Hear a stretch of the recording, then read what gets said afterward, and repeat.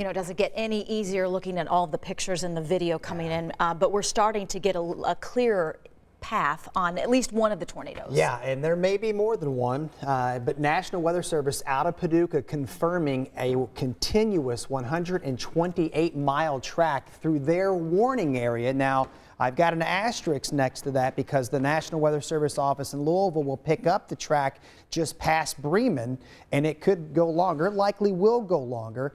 And this was part of this rare overnight December outbreak. These are all of the tornado warnings that were issued. You can see the streak there through Missouri and Illinois, and the streaks that were moving through Kentucky and Tennessee. To be determined if this was one continuous tornado or multiple that moved through northeast Arkansas, parts of Missouri, and northwest Tennessee into Kentucky.